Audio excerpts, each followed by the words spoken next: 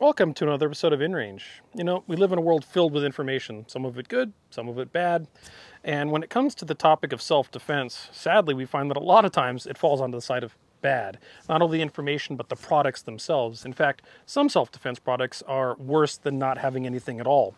And frequently, a lot of these products are targeted towards women. Now, I'm not the right person to be giving reviews on those products. However, my friend Annette Evans and her project On Her Own is exactly the right person to be giving reviews on that type of product. And that's exactly what we're launching today is a new series here on InRange, Patreon supported. A lot of these products that we're going to be buying and reviewing are funded by you, the viewer, as well as the equipment and video equipment to do this. But Annette is an awesome person. She's a competitive shooter, martial artist, and general training junkie. And she's been doing this project on her own in which she looks at some of this information, some of the legend and lore, but also some of the actual items themselves, and then gives a rating, 1 to 5. 1 is terrible, 5 is good, in regards to, is this something that actually would help you as a person in need of self-defense? And so what we're going to start with today are stun guns, because there's a lot of legend and lore around stun guns. But in the future, you're going to see a lot of other things, knuckle dusters, tasers, etc.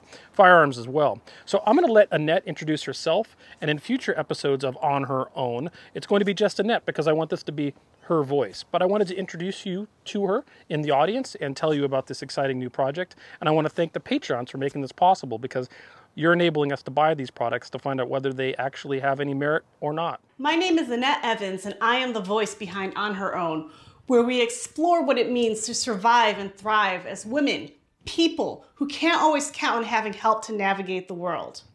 My background is in high-level competitive and defensive shooting with a heavy side of combatives and Brazilian Jiu-Jitsu, which means I've spent a lot of time thinking about how to get myself out of violent situations, whether that means walking and talking my way out of danger or using weapons in my hands to force my way to safety. Beyond just feeling safe, I want to be safe, and I want to help you be safe too.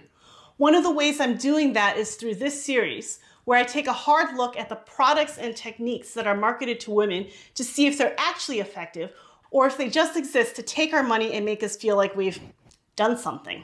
Stun guns arc electricity between two probes located an inch or so apart, often making scary zapping noises as they do, like this. Many stun guns come with safety features such as disabling pins to prevent the tool from being used if it's taken away from you, or are combined with additional tools like flashlights. Folks who recommend them claim that the sound will scare some potential attackers away, and the rest can be stopped when you press the button and shove the probes against them to cause a painful shock. Kind of like this. You can also reverse the order, which looks a little bit like this. It's important to distinguish between a stun gun, which works like this, and a taser, which is a device that launches two probes that are attached together with a wire. Those probes attach to the target, and electric current pulses between them, and if everything works correctly across a major muscle group. The current causes the muscle to contract, making it so that the targeted person can't control their movement voluntarily. Taser, taser. There you go. There you go. Okay. The confusing part is that sometimes tasers can be used like stun guns with a technique called drive stun, where the taser device itself is pressed against the person while electricity is running through probes located on the device. Sometimes people talk about tasers when they really mean stun guns. The distinction is that tasers fire probes and stun guns require contact in order to work. Tasers have some unique issues that aren't part of what I'm talking about in this episode, where we're exploring just stun guns. So, as you've seen, in reality, they aren't actually super painful, and I'm just doing this on bare skin. The effects are even less if the probes have to work through clothing. This here is Bad Guy 1. My followers at On Her Own have already met him. Much like me, he's a BJJ Blue Belt and a graduate of multiple ShivWorks classes. But he's got about 30 pounds and superior male strength on me. I'm going to attempt to defend myself against a grab attempt from him using only this stun gun. Wait, I gotta make it work. Using only this stun gun.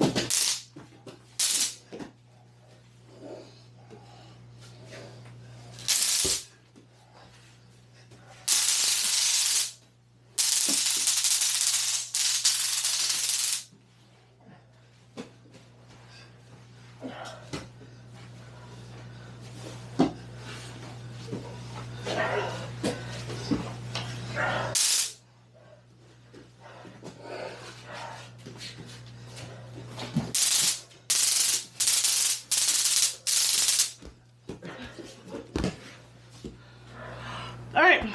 Thanks, bad guy one. Sure. I'm glad I finally got away from you. First of all, how did it feel? Well, I noticed it.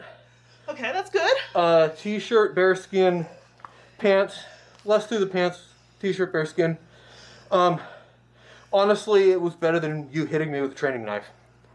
So, Okay. if you had to pick a weapon, I would say a blunt training knife was better than that.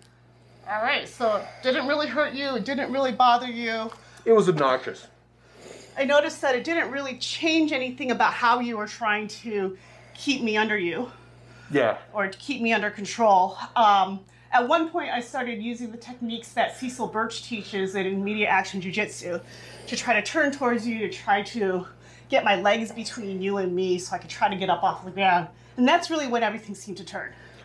Yeah, I mean, the difference was when you started really using your jiu-jitsu, it started working.